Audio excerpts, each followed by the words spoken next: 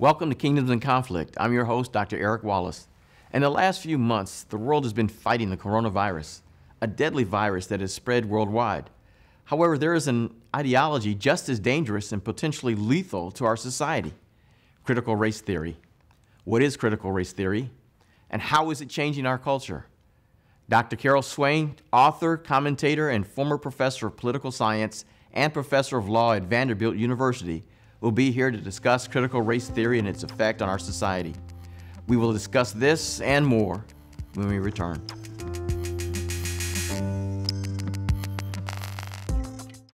At Freedom's Journal Institute, we stand with those who are becoming marginalized simply because of their biblical faith and values. Like you, we are troubled by the racial and political unrest in our society. With the launch of our new online community, the Alliance of Freedom Fighters, we have risen to the challenge in the battle for life, liberty, and the pursuit of holiness. Go to allianceoffreedomfighters.com and become a part of the Alliance.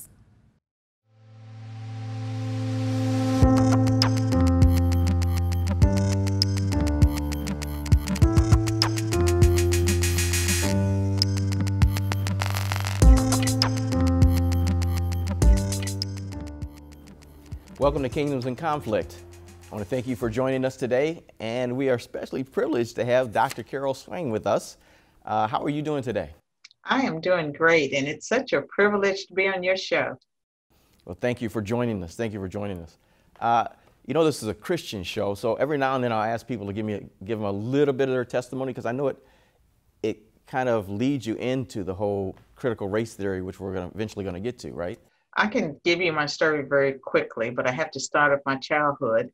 Okay. I was one of 12 children, born and raised in rural poverty, southwestern Virginia. We all dropped out of school after the 8th grade. I married at 16, had my first child at 17.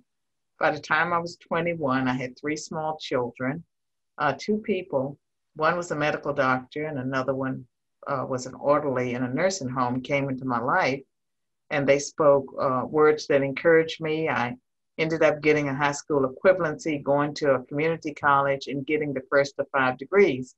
And during this time, I was not a churchgoer, but I was always a spiritual person in that I just was. And I was not raised in the church, but my great-grandfather had been a pastor, and my grandmother used to teach us things.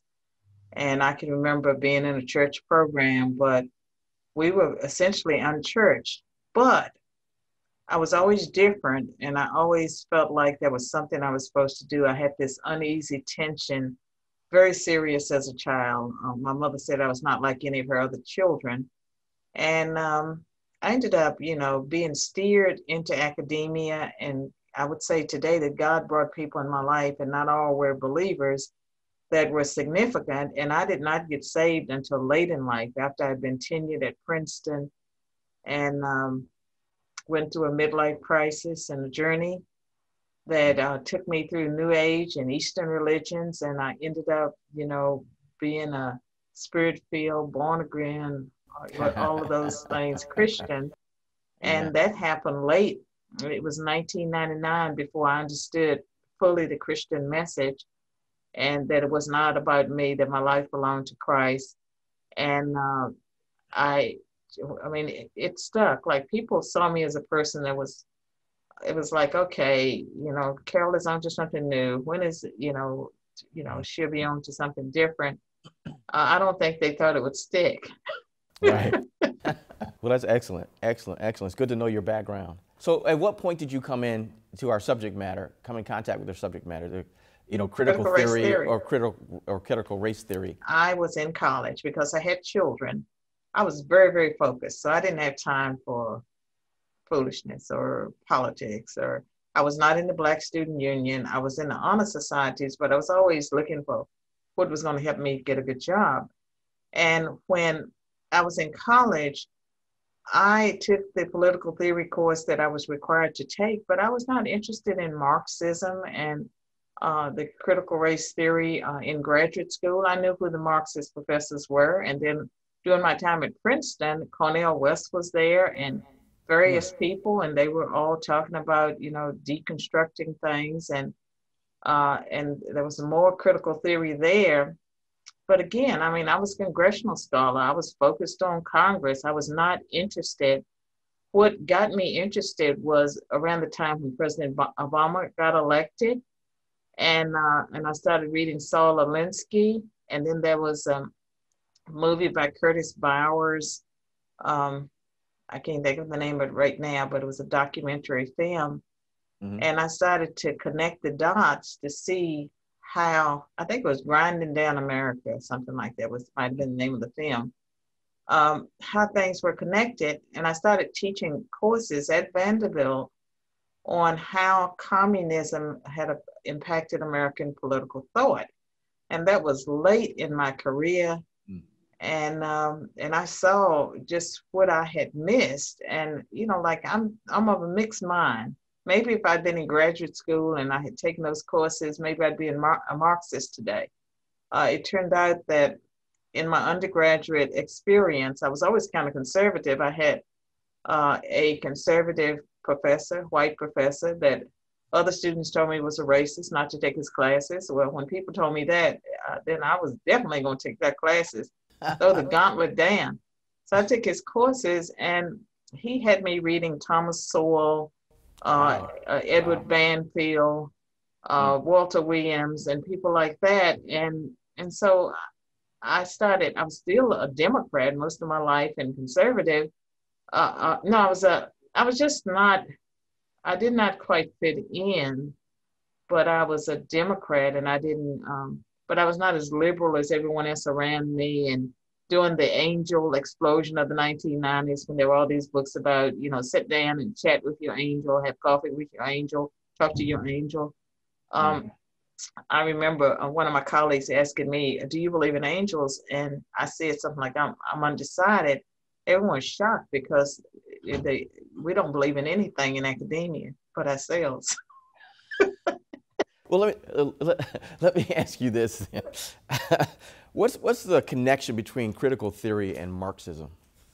Oh, well, the critical theory grows out of Marxism, and it's not out of economic Marxism, but out of cultural Marxism. And if you read the writings of the disciples of Karl Marx, when his revolution didn't take place, they were trying to figure out, like, what went wrong? Why didn't this happen?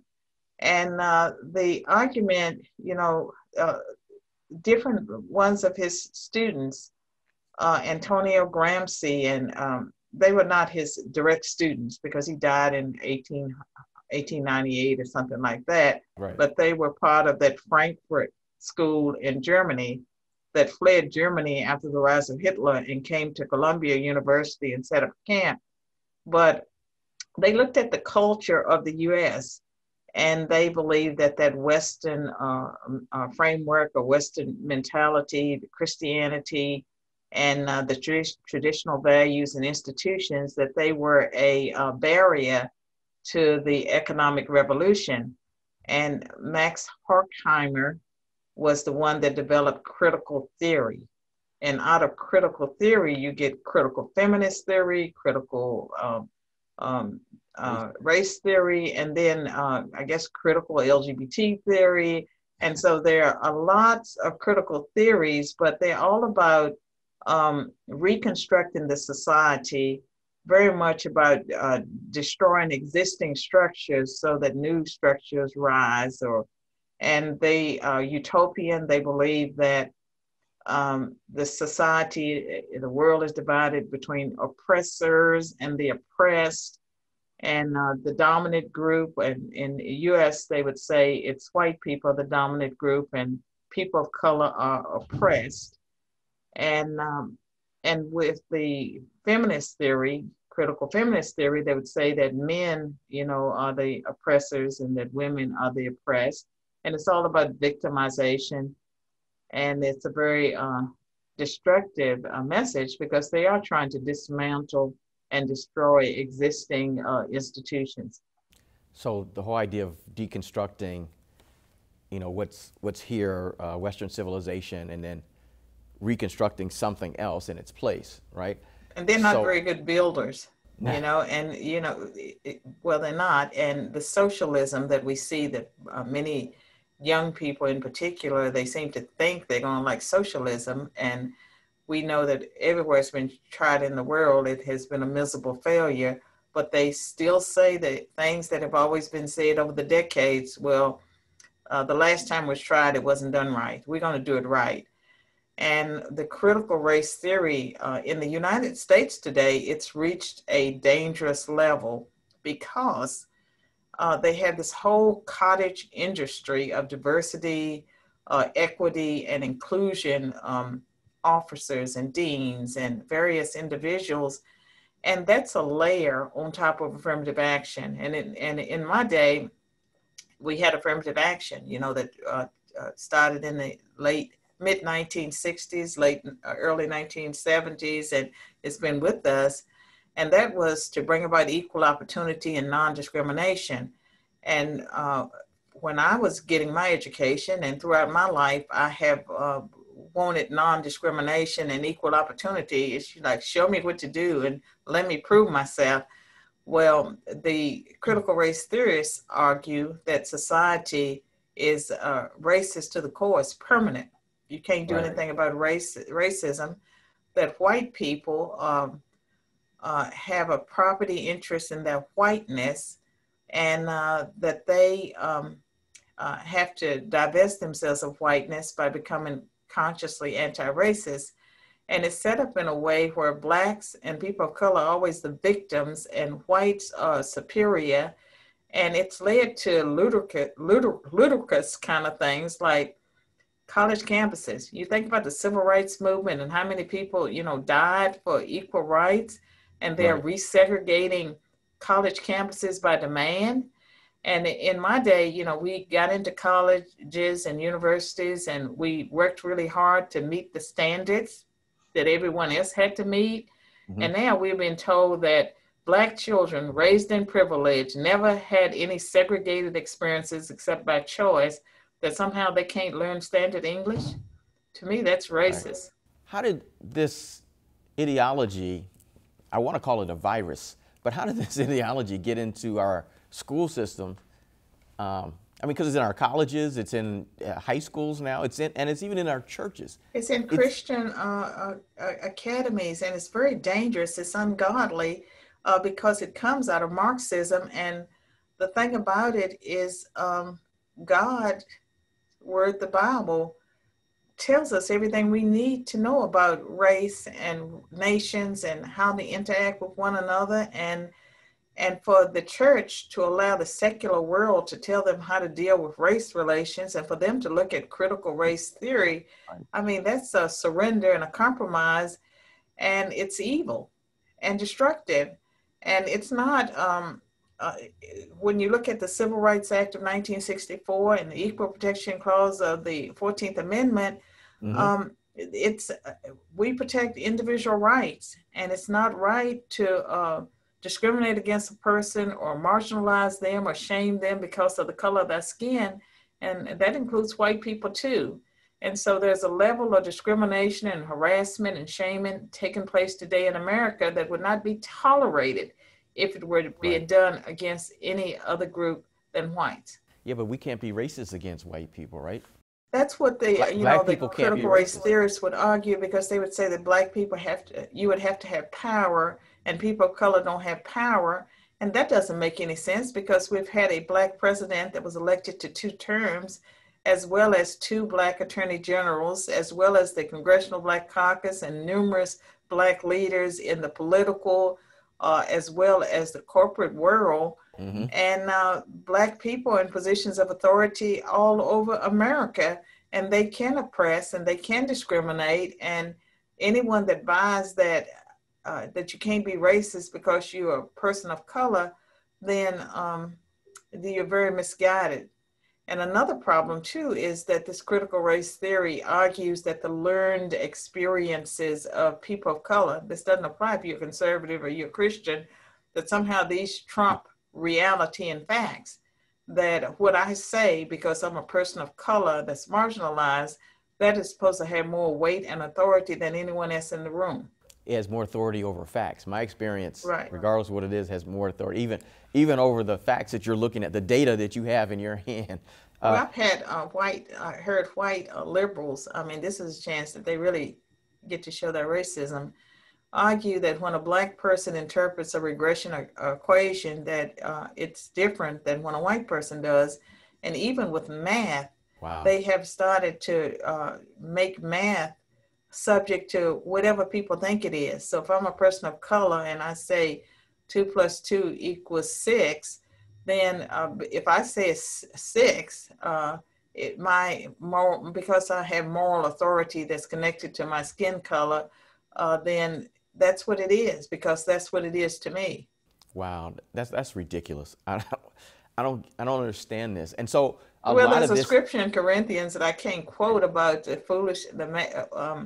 how God takes the wisdom of the world, how foolish it is, and he gives people over to their own foolishness, and that's what's happening.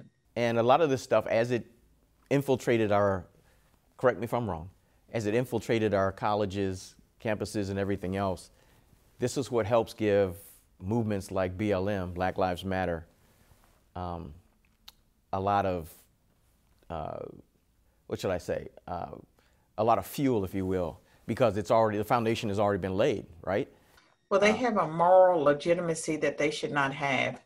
And it's because most Americans are not critical thinkers, and they can't separate a slogan, Black Lives Matter. And I would say white lives matter, all lives matter, life matters. They can't separate a truth statement from an organization that's Marxist and really much focused on destroying America as we know it, and being led by people that are not people of color, people that are using people of color to overthrow existing structures. So they have their agenda, they're clear about what they're doing, and people are getting behind them. And another thing I find very troubling is if you look at those cases like George Floyd and Breonna Taylor, there was a time when with Breonna Taylor, if you actually look at her life and the situation she's been in, and some of those situations people are not even aware of unless they just sort out the information. There was a time when you would tell your children, that's an example of you shouldn't hang out with the wrong kinds of people, that this is what happened to you when you hang out with the wrong kinds of people. That's not the lesson that Black America is getting from her death. And then with George Floyd, the autopsies that showed the level of drugs, illicit drugs in his system, enough to kill a man. There's a lesson there about drug use. They're not getting the lessons. And again, I see Black people rally around people who have unfortunate conflicts with the police, but many of them are criminal. They have criminal records. And the lesson shouldn't be that police don't have the authority to apprehend someone. I told my sons when I was raising them to be respectful to authority, and that meant the teacher as well as the police officer that stops them. And if they felt like they were being stopped unjustly, we would deal with it. I'll get a lawyer. We'll deal with it when you get home. But it's not something, that you would resist the authority and you would challenge the police officer or you would run from the police officer. One more thing before we have to go down to our last few minutes. I wanted to ask you about systemic racism. I always talk about systemic racism. Systemic racism is keeping Black people back and everything else. And I know you're a lawyer, so you know that, Well, I have a law degree, but I'm not an attorney with that. Oh, okay, well, but I can tell you about systemic racism. I was born in 1954, and that was the year of the Brown versus Board of Education. And during that time, Black kids could not go to school with white kids. And so I grew up and I saw the 1964 Civil Rights Act pass that desegregated accommodations. I saw the Voting Rights Act, and I saw our nation remove those institutional barriers that led to discrimination. That was systemic racism. What they're complaining about today is not systemic racism. You can call it what you want, but for every time my race has disadvantaged me, I would say that I gained more advantages being a bright Black student, in a society where a lot of people wanted me to be successful and they encouraged me and walked alongside me. I would say my race has advantaged me more than it has disadvantaged me. And every time I've had an encounter with a police officer, it was deserved, and there are many tickets I should have gotten that I didn't get. And so this systemic racism, I think it's unfortunate that young people today would say that that's an excuse for failure. I lived through systemic racism. I know about systemic racism, and this ain't it. Well, look, that's a perfect place for us to end. I want to thank you for being with us. Time goes by so quickly when we're talking about these issues, and we're going to have you back on again at some point. But thank you, Dr. Swain. It's a privilege talking to you, and for those watching, we'll be back in just a minute.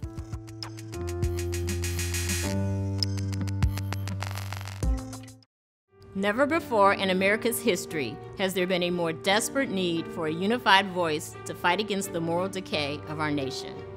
Liberal progressives are pushing an agenda to destroy Judeo-Christian values, and mainstream media and other institutions are promoting the depravity of our nation.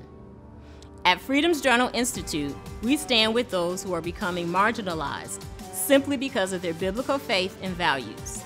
Like you, we are troubled by the racial and political unrest in our society. With the launch of our new online community, the Alliance of Freedom Fighters, we have risen to the challenge in the battle for life, liberty, and the pursuit of holiness. When you join our community, you will get access to FJI's digital libraries and information sharing portals, the ability to collaborate with other Alliance Freedom Fighters on both national and local community projects and issues, as well as needed support, encouragement, and best practices to champion our shared ideas and values. Go to allianceoffreedomfighters.com and become a part of the Alliance.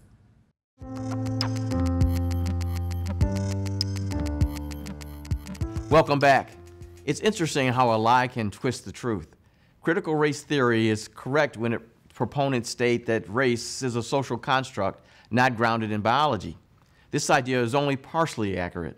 The falsehood is that humans can be divided into different races when there is only one race, the human race, in actuality. Race still exists socially and biologically, but not how secularists understand it. Another error of critical race theory is that all white people use race to oppress people of color for their own benefit.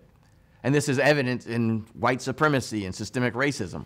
Thus, white people are hopelessly infected with the virus of racism that can't be cured. All these ideas fly in the face of biblical worldview. As we noted in a different interview with Dr. John West, Darwinism laid the foundation for the notion that individual races were more advanced than others. Darwin's theories would eventually lead to eugenics movement that believed that society would be better off if we encouraged the mating or the breeding of more laudable traits in humans and discouraged the mating of those with undesirable traits, even to the point of extermination. We spoke of this as scientific racism. It fueled the idea that some races were superior to others. As we've said, racism or racial superiority is antithetical to biblical teaching. The book of Genesis only states that God created humans in his image and likeness and divided them into male and female. These are the only distinctions made. There is no distinction about features such as skin color, hair texture, or any other traits. It's not until we get to the story of Noah in Genesis 10 where the Bible writer begins to distinguish groups by their clans, their languages, their lands, and their nations, Genesis 10:31, that these groups spread out after the flood in verse 32. Chapter 11 shows how and why people are divided into different clans, languages, lands, and nations. The Tower of Babel story states that God brought judgment on those who gathered in Shinar's plain who wanted to build a city with a tower to heaven in verse 4. Their ultimate goal was to make a name for themselves and to keep from being dispersed over the earth. Again, humans were trying to decide what was good apart from any input from God. They would make a name for themselves and stay in a particular geographical area. Yet God told humanity to be fruitful and multiply and subdue the earth. They were supposed to populate the planet with other human beings, and they were not allowed to make a name for themselves. God does that. And in Genesis 12, God would choose a man for whom he says, quote, "And I will make of you a great nation, and I will bless you and make your name great, so that you will be a blessing," end quote. Verse 2, God controls humanity's destiny. He made people different and divided into clans, languages, lands, and nations. He chose one man, Abraham, to create another nation that would eventually birth the Messiah. And it is God who will make Abraham's name great, not Abraham.